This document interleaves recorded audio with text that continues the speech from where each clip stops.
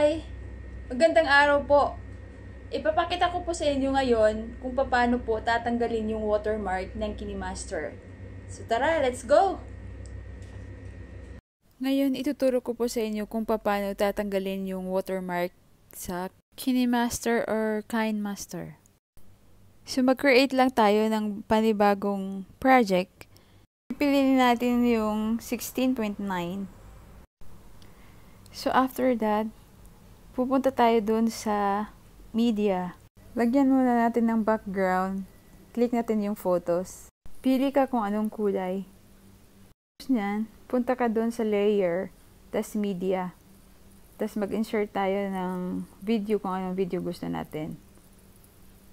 So, i-attach lang natin yun. Napili tayo ng video. Ayan. Tapos, itidrag lang natin yung video na in-attach natin until na yung hindi matatakpan yung watermark. So, ayan, ganyan.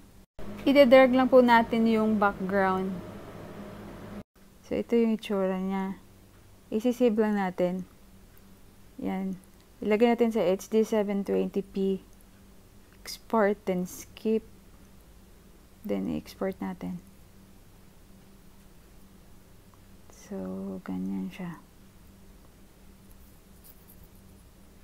And then, ayan.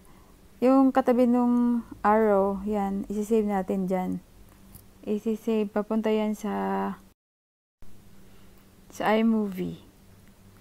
And then, masisave yan doon. Yan, copy to iMovie. So, mag-create lang tayo ng new movie. Masisave na siya doon. Yan. Ayan na. So, meron pa siyang watermark.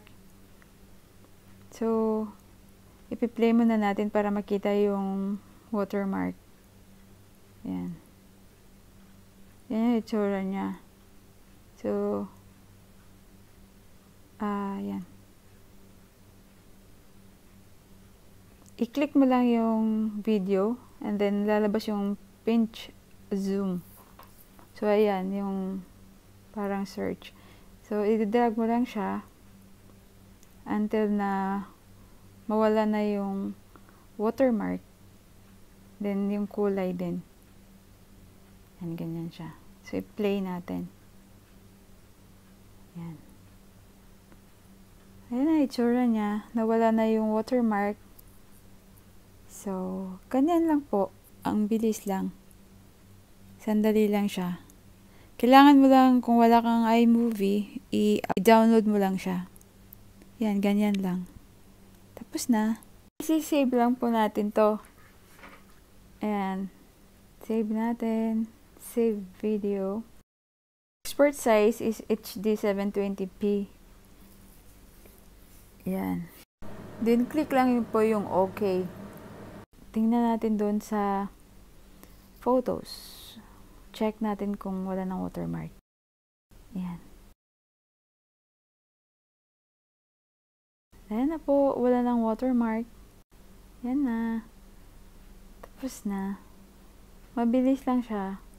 I hope meron po kayong natutunan sa tutorial ko. Thank you for watching. Have a good day.